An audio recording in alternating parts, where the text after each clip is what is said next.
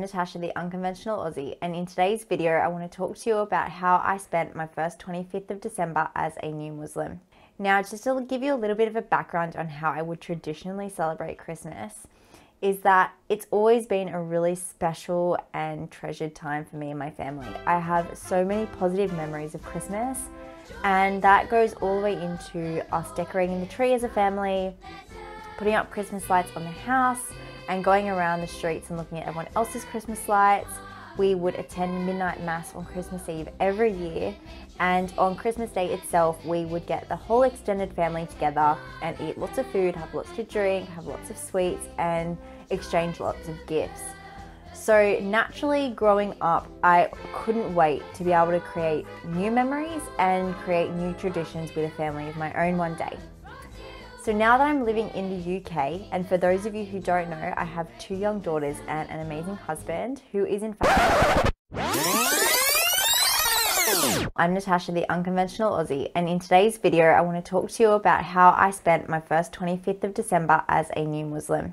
Now, just to give you a little bit of a background on how I would traditionally celebrate Christmas, is that it's always been a really special and treasured time for me and my family. I have so many positive memories of Christmas, and that goes all the way into us decorating the tree as a family, putting up Christmas lights on the house, and going around the streets and looking at everyone else's Christmas lights.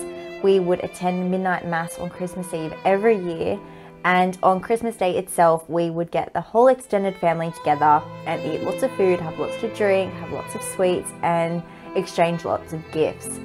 So naturally, growing up, I couldn't wait to be able to create new memories and create new traditions with a family of my own one day. So now that I'm living in the UK, and for those of you who don't know, I have 2 young daughters and an amazing husband who is in fact a Muslim. And it wasn't up until really recently that he showed me a video on YouTube, and it was about the true meaning of Christmas.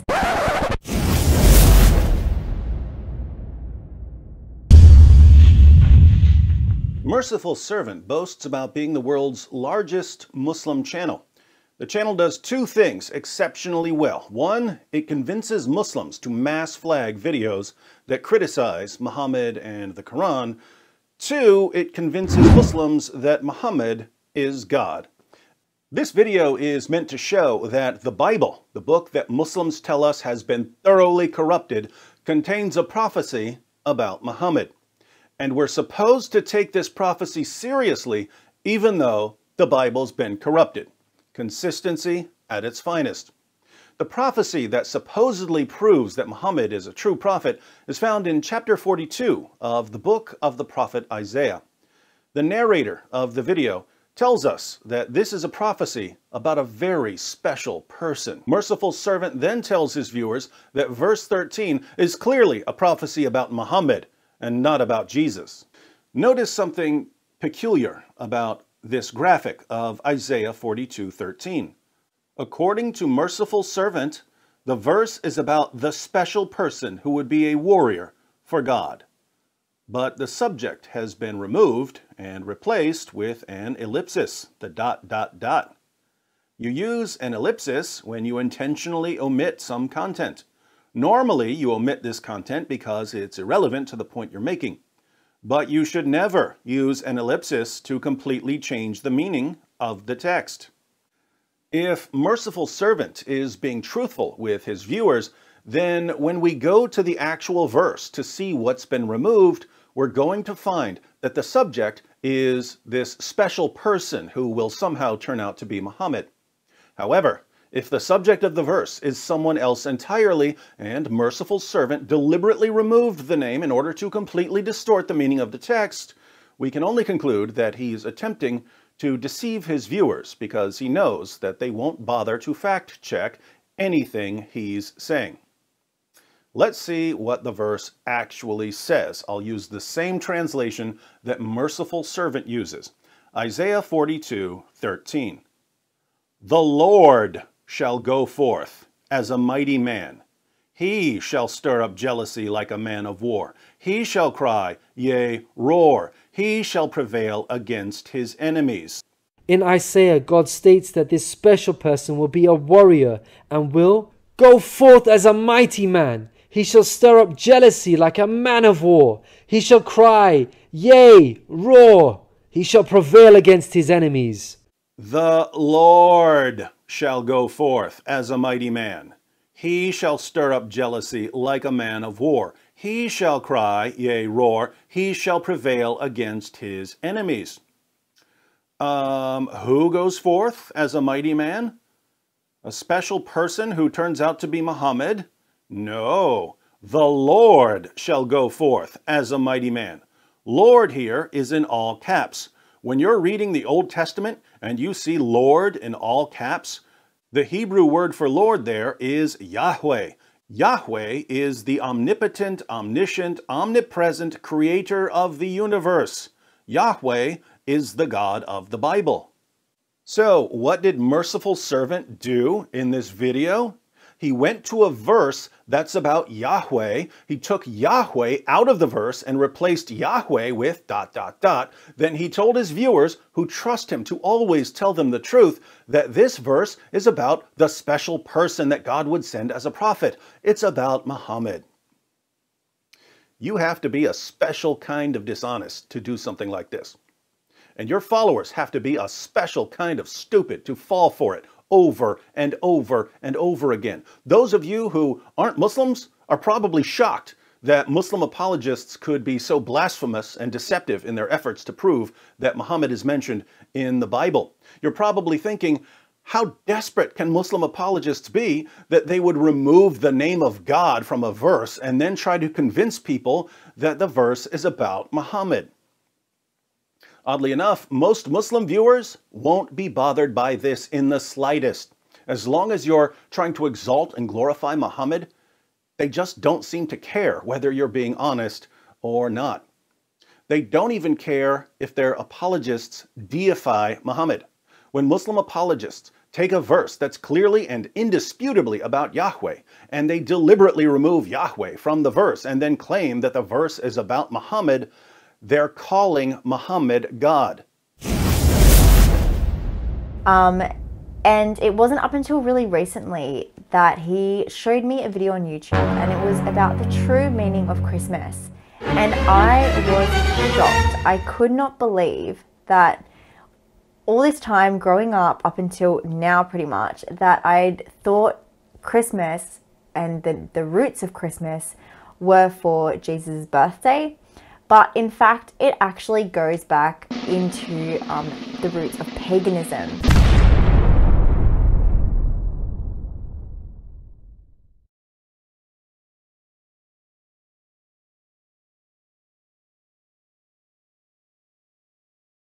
When Gabriel started coming more often, he told him, I'm Gabriel, I'm bringing the message to you. And then he'll bring news to him of the past about like what happened with Joseph and Moses, things that he wouldn't have known. Because you know he couldn't read or write, right? Oh, yeah, and then like amazing, miraculous things like linguistic miracles that the Arab poets couldn't respond to. Yeah. So that's cool. That's so cool. He didn't know it was Gabriel.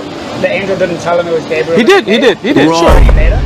No, even at that time, right? But I mean, again, he doesn't know who Gabriel is, right? Because he didn't come from an Abrahamic faith. What the f?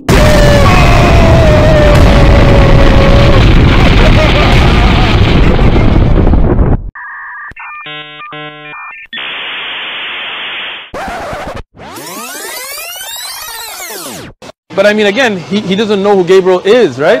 Because he didn't come from an Abrahamic faith. But I mean, again, he doesn't know who Gabriel is, right? Because he didn't come from an Abrahamic faith. The people of Mecca were pagan. Perfect. Deuces.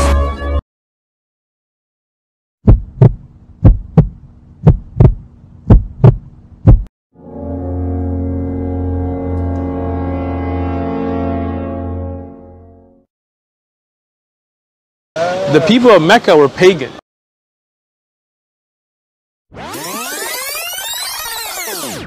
And I was shocked. I could not believe that all this time growing up until now pretty much, that I'd thought Christmas and the roots of Christmas were for Jesus' birthday.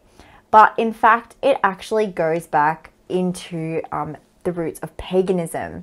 The roots of paganism. the roots of paganism, of paganism, of paganism, of paganism. The Kaaba, an ancient stone building which was adopted by Muhammad as the chief sanctuary of Islam, is the center of the ceremony known as Tawaf. Pilgrims must make a seven-fold circuit of the building, and what with the crowds and the blazing heat, this can be quite an ordeal.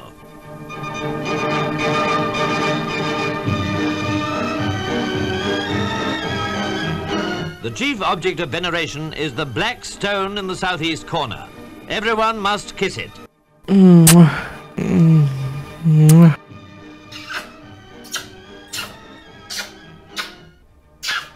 Sometimes quite a struggle is necessary to get near it.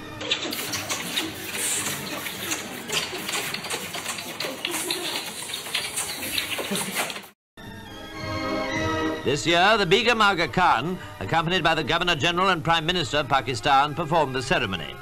The Aga Khan himself was not well enough to go, and his wife is believed to be the only woman to visit this holy place.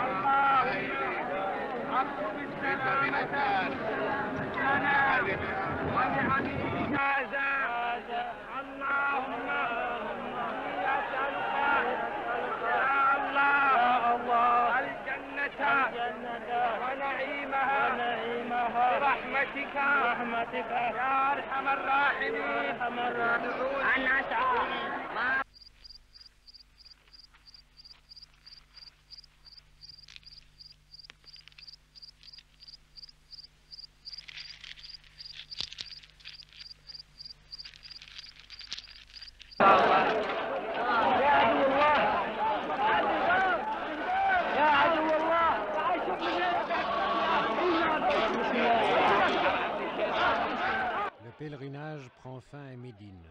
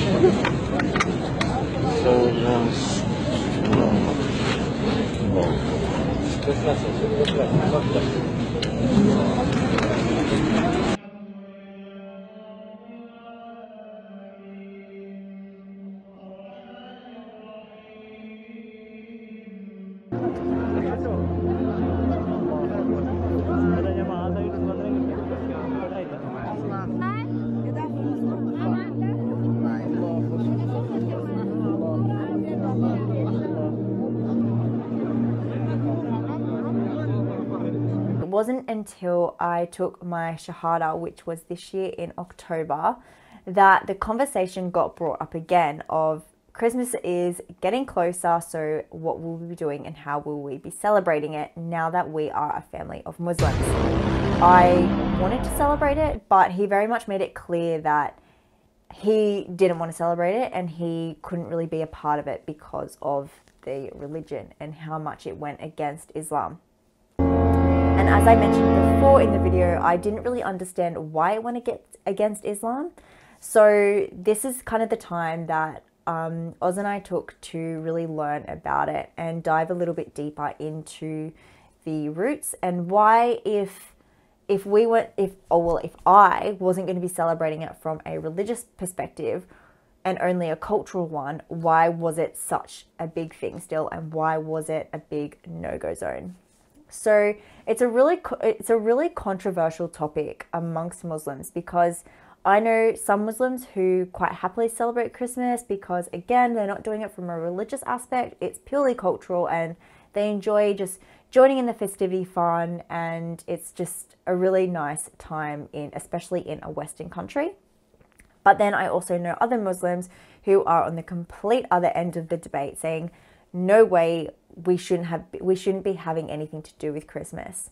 Now, in saying that, that doesn't mean that we're disrespecting the Christian tradition. It just means that we have our faith, the Christians have theirs, and that's just it. It doesn't need to go in any more explanation than that. So as I mentioned before, Christmas was starting to get closer and closer, and I was still very much in the opinion of I'll be celebrating Christmas with or without Osman. And he really wanted to stress on me, especially as a new Muslim, why it was so important that I didn't celebrate it. As much as he understood why I wanted to, he really didn't want me to from a religious aspect. And so we actually rewatched that video, and I came into watching that video with a whole new perspective and a whole new outlook on it. And just to give you a brief summary of what I actually learnt in that video. Basically, bringing a tree into your home at that time of year stems from nothing revolving around Christianity, but actually from the winter solstice period, which occurs in the Northern Hemisphere.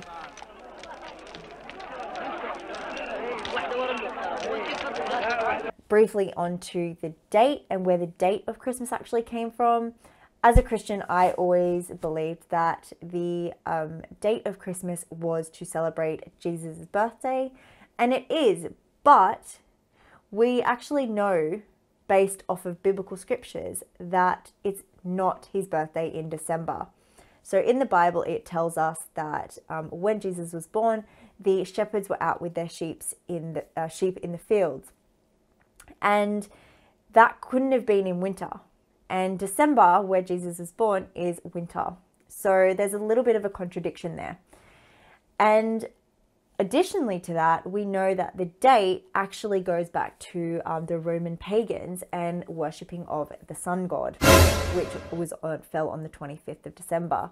So there are a lot of elements coming into this, and not only from a Christian perspective, but also from the pagan perspective. So as much as I wanted to convince myself and to convince Osman that we wouldn't be celebrating it from a religious perspective, it was purely cultural, we can't deny, whether we like it or not, we couldn't deny the fact that it is, and it will always be based on those religious events. So I'm not going to say that straight away I accepted the fact and was like, oh, okay, then we won't celebrate Christmas. Like, no, it did definitely take time, and it took a bit more research, and I watched, a few more videos which basically said the same thing, but it just kind of made me rethink about what I value more and what I place more importance on. And I needed to get a different perspective on this. So I actually called up my sister-in-law and had a chat with her about it, because I knew that I was going to get a really unbiased opinion. And she basically said to me, like, yeah, you can't celebrate it. It goes against everything that we as Muslims believe. And what she meant by this was, even though I was only doing Christmas from a cultural perspective, the religious connection shouldn't be ignored. Just because the general culture in certain countries has almost forgotten about the religious meaning of Christmas, it doesn't mean that Allah has too.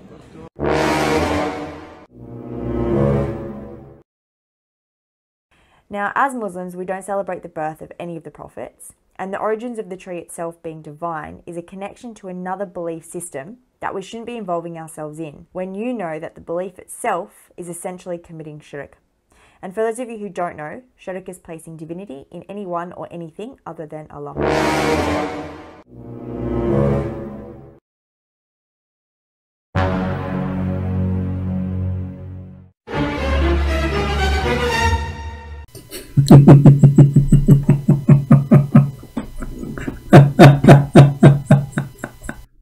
What a potato!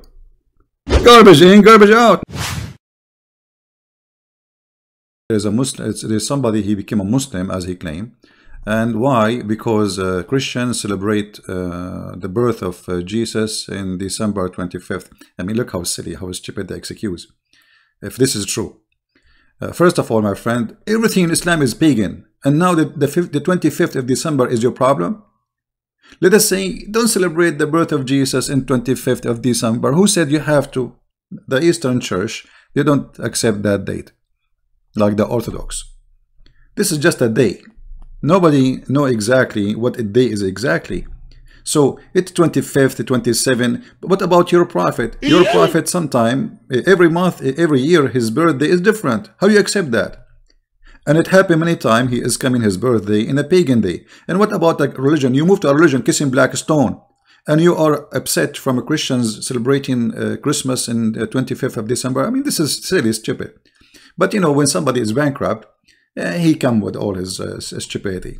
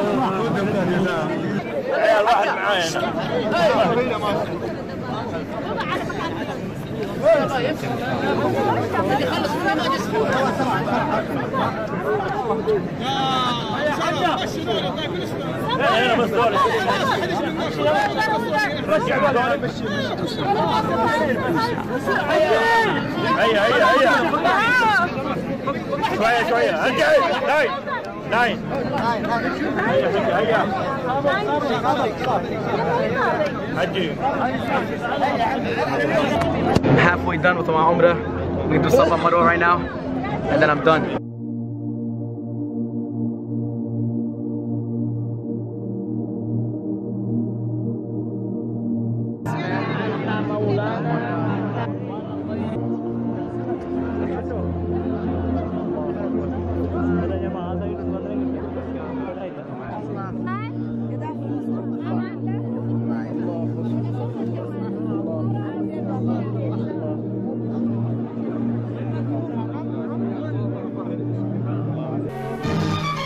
The Kaaba, an ancient stone building which was adopted by Muhammad as the chief sanctuary of Islam, is the center of the ceremony known as Tawaf.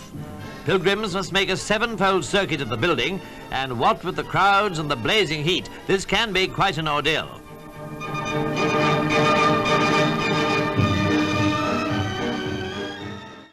And then after Tawaf, I was doing the Safa and Marwa. It was right here. Pelting a stone cairn with 7 pebbles. The tradition is a very ancient one, but they're thrown in the name of Allah and believed to be directed at the devil. Unique pictures of Mecca these, for to all who are not of the Islamic faith, it is a forbidden city.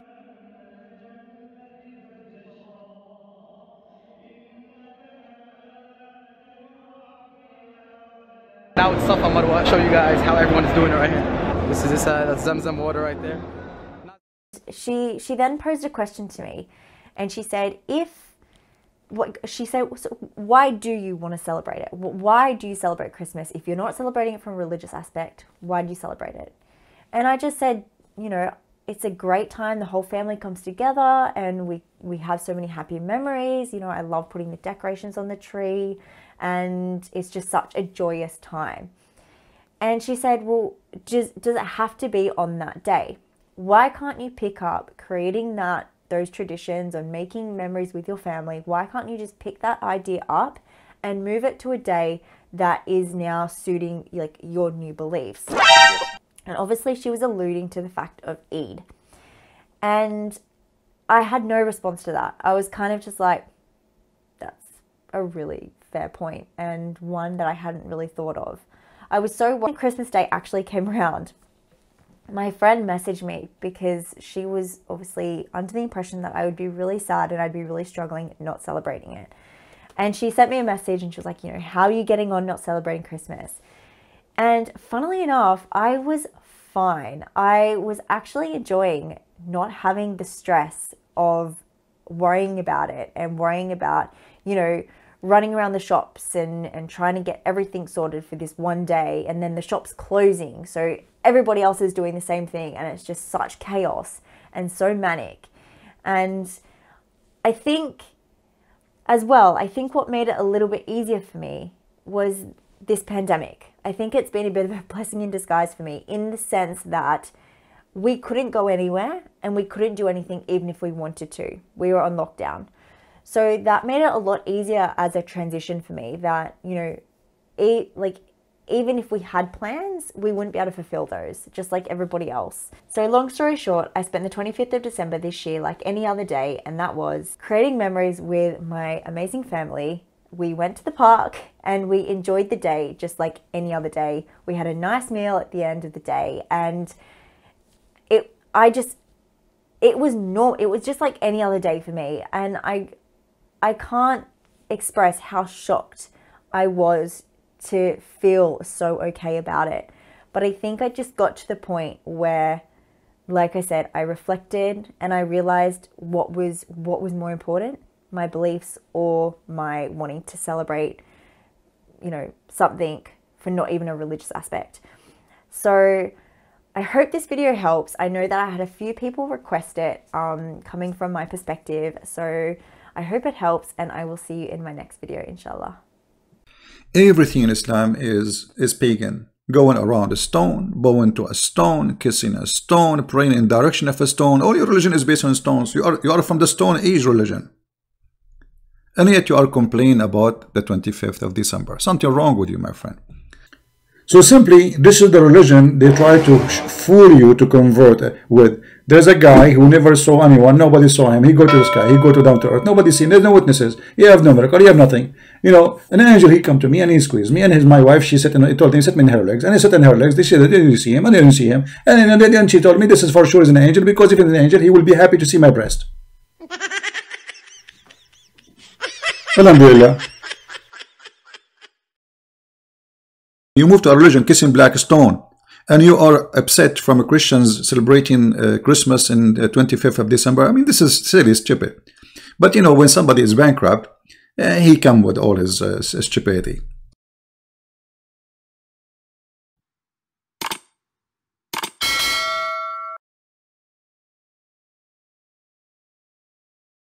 But even if we, or an angel from heaven, should preach to you a gospel contrary to what we have preached to you, he is to be accursed. As we have said before, so I say again now, if any man is preaching to you a gospel contrary to what you receive, he is to be accursed.